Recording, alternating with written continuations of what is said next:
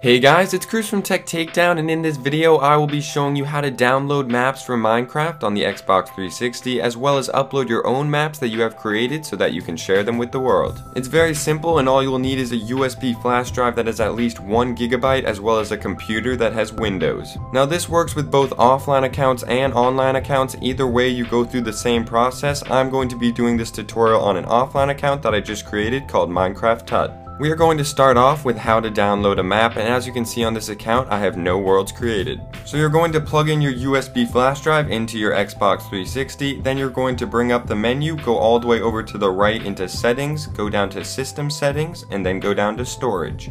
You will then see USB storage device, and if you have not configured it yet, you are going to want to open it and click configure now. Now this will delete everything that is on the flash drive in order to configure it to the Xbox 360 settings, so before doing this, be sure to take all of the files off your flash drive and put them onto your computer. It takes a bit of time, so you just have to be patient, but eventually you'll get a message that pops up saying your device is ready. You can then press OK and it will bring you back to the storage devices, and you'll see that your USB flash drive now says memory unit, and when you open it, it will contain a bunch of folders. If this didn't work, your USB may be too small in size, or I recommend trying another. You are then going to open up hard drive, go down to gamer profiles, and you're going to go down to the profile you want all of the maps to be downloaded to, so I'm going to Minecraft Tut. Now before you move your profile, you want to be sure you know your email and password of the profile, because if anything goes wrong over at the computer stage, all you need to do is come back to the Xbox and recover your account. If you don't know the email and password to the profile and something ends up going wrong, you run the risk of losing the profile forever. So if you feel it's safe to do so, you can press move, you're then going to press yes, and you're going to select your USB flash drive, otherwise known as the memory unit, and it will move your profile over to the flash drive. To be sure it's successfully moved, you can press B on your controller all the way back to storage devices, open up memory unit, go down to gamer profiles, and your profile should be there. You can now press B on your controller until you reach storage devices, and then you can pull your USB flash drive out of your Xbox 360. You'll get the message below saying please reinsert USB storage device. You can just ignore that, and now we're going to head over to the computer.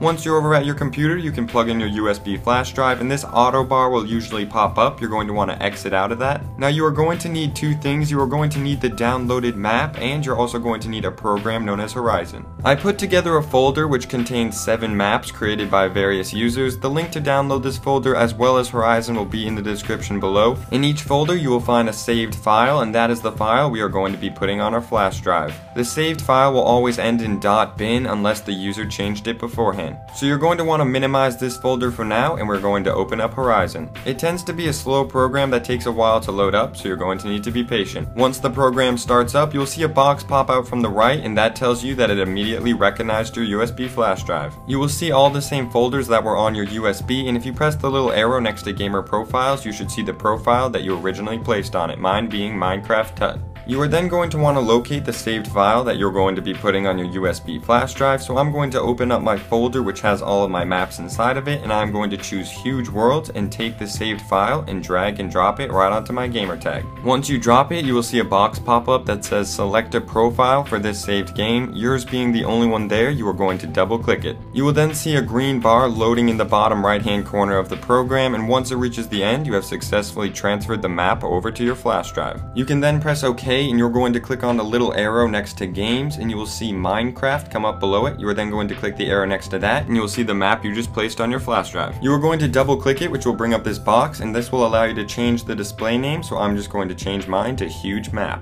Once that is complete, you're going to click the orange Save, Rehash, and Resign button, and this may take anywhere from 5 to 30 seconds, so be patient, but once it is done, a message will pop up saying Save, Rehash, and Resign to the device. You can then press OK, and you have successfully just added one map to your USB flash drive. Now you can add as many maps as your flash drive can hold, so I'm going to bring back up my folder, and I'm going to bring over the saved file for the roleplay map. You will notice how it is not a .bin file, but that is because the user who gave it out to the public changed it beforehand. So you're going to go through the same steps you did before, and you will see how the other map pops up in the Minecraft folder. I can then double click it, change the display name. I'm going to change it to roleplay map, and then you're going to press Save, Rehash, and Resign. Now you can continue to follow these steps, adding map after map, but once you have added all the maps you would like, you can unplug your USB flash drive and you will notice how the right goes blank, and we are going to head over back to the Xbox. On the Xbox, you are going to plug back in your USB flash drive, bring up the menu, and we're going to go all the way back to system settings. You are then going to go down to storage, down to your USB flash drive, otherwise known as the memory unit, and the first thing we're going to do is go into gamer profiles and move our profile back over to the hard drive.